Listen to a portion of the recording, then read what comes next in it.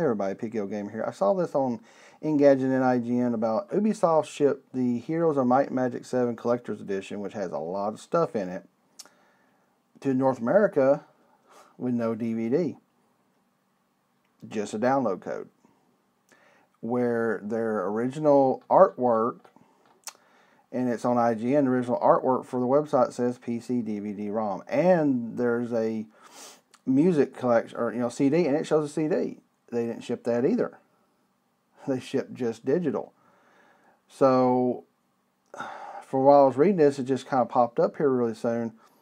Ubisoft was like, well, we're not going to do refunds, we're not going to do anything like that, and just update on Engadget, and quote, well, that was quick. Ubisoft is apologizing to gamers and offering a mix of refunds and free games to Heroes 7 Collector's Edition buyers. In other words, giving them the fucking disc they paid for. And to boot, also updating the marketing material, which, yeah, there's two different marketing materials. Now it looks like it says digital only, it says digital this.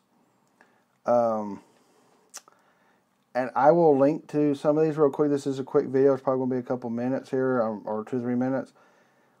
This is bullshit, Ubisoft. You got caught. You got called out, and you fuckers need to stop doing this. If you put up this stuff up, and it says, here's a DVD, here's a CD, it comes with it, don't do this post-haste. If you change all this crap beforehand before it ships out, fine. But then why'd you neglect the United States? I mean, I'm not saying the United States should have got it when nobody else should have, but if you neglected Europe, neglected Asia, neglected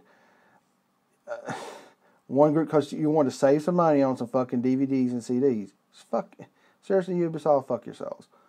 You got caught. You act like you weren't going to get refunds, and your stupid asses are giving refunds and discs out. And you should. Stop fucking people over. Stop trying to force digital down people's throats. If they want digital, they'd have bought the goddamn digital edition. They bought the collector's edition.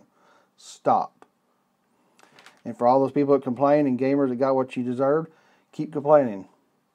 Keep pulling these people out and calling these companies out and getting your shit that you deserve. So, this is just real quick, PKO Gamer here. I'm going to put the links down below to multiple articles.